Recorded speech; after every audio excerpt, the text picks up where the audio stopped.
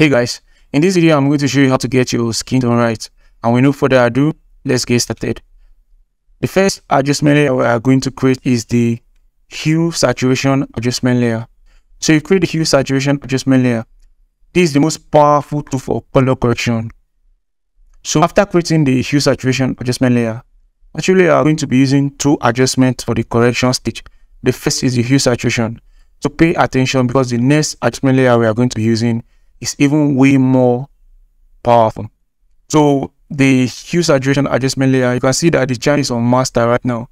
So click on this hand picker tool and then click on the skin tone area of the model, and you see that it has changed to red, meaning the color channel is on the red channel right now. So right here on the red channel, we are going to reduce the saturation because the red in this skin tone is too much. If you are not seeing it as too much, then maybe the screen of the device you are using to watch this video is not calibrated, or your eyes are not yet trained to notice it. But after seeing the correction, you see the immense difference between the before and after. So after targeting the skin tone area, which is the red channel, we are going to reduce the saturation. We reduce the saturation until we think it's okay. But as a starting point, let's reduce the saturation to -10. This is -10. And at this point, we are going to create the next adjustment layer, which is the selective color.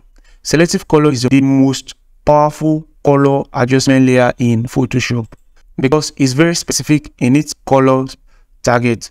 The selective color contains all the colors on the color wheel, from the reds to the yellow to the greens, cyans, blues, magentas, white, neutrals, and black. The skin tone is between the reds, the yellows, and sometimes the magenta. For this particular correction, we are going to target the reds, since the hue saturation has indicated that the skin tone is in the red channel. So on the red color, we are going to adjust the cyan in reds. For the cyan, we are going to move the cyan to +17. If you want to know exactly what is happening to your image, you can move them to the extreme. Extreme right, you can see that this skin tone is now having too much cyan in it. If you move it to the extreme left, you can see that the red is too much, meaning moving it to the right is reducing the red. So we are going to leave it at +17. Now the next adjustment we are going to target in the selective color red channel is the black. If you move the black to the extreme right, you can see that there's excessive black in the skin tone. If you move it to the extreme right and left, you can see it's now whitish. So by moving it to the extremes, you see exactly what is happening. But that's not where you are going to leave it. You are going to move it more subtly. So you move it to the left gradually. -9 is okay for this particular image. You can use this as a starting point, or you can move it according to taste. So now we are going to group these two adjustments together. Hold your control on your PC or command on your Mac to create these two selections. Then we are going to drag it down to this group icon down here to group them into one. You rename it red remover. At this point, you are going to talk between before and after. Towards the before, and this is the after. Don't worry, stick around because I'm going to show you something more amazing after this. This is the before and this is the after. You can see that the excessive red has been removed in a very professional way. If you are not okay with this, or if this is too much in your image, don't ever forget your opacity. Opacity is there for you to reduce or increase the effect of your adjustment. But if you think it's too small and you want to increase it, you can duplicate this particular group. If you drag it to this plus icon here, it gets duplicated. I can see if this is what you are going for, which is not that bad, you can still do exactly that. But for this image, I want to leave it somewhere around here like this. So we will delete the other group. If your Photoshop interface is not like this, you come to your Windows, Workspace, and make sure it's on photography. And if it's already on photography and it's still not looking like this, go and click on reset photography to get something similar to this interface. After doing this, let me show you something, a very powerful way to grade your skin tone.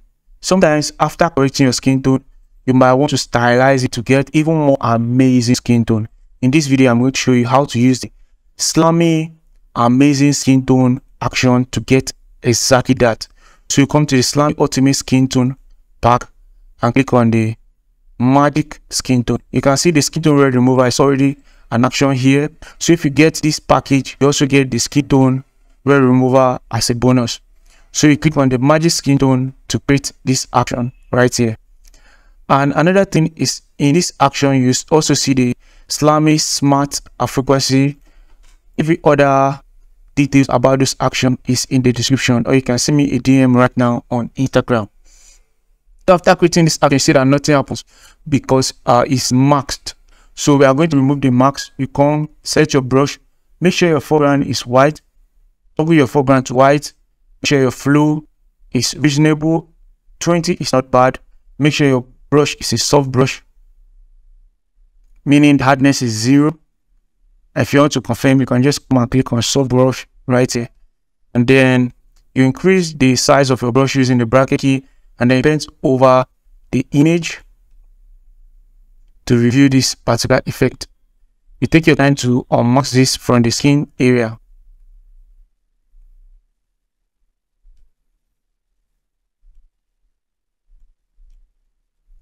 If you are done doing this, you can open the action to see exactly what is happening. This is the mid thigh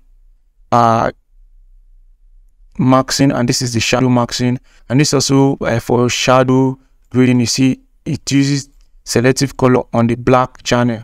So if you can turn this off if your image is looking too contrasty after applying this action. And then you can see the adjust exposure. You can use this to adjust your exposure. This is the level. You can use it to adjust the exposure of the image if you think the exposure is not alright. After doing this, there's something more amazing I'm going to show you, which is the Slamy skin tone swatches. You can easily use the Slamy skin tone swatches to change the skin tone of the image. I made a more detailed video on that. You can check the channel for that. If you haven't liked this video already, make sure you like this video, leave your like and comment. If there's a particular issue you're having in your photography, photo editing, let me know in the comment section right now. See you in another amazing tutorial.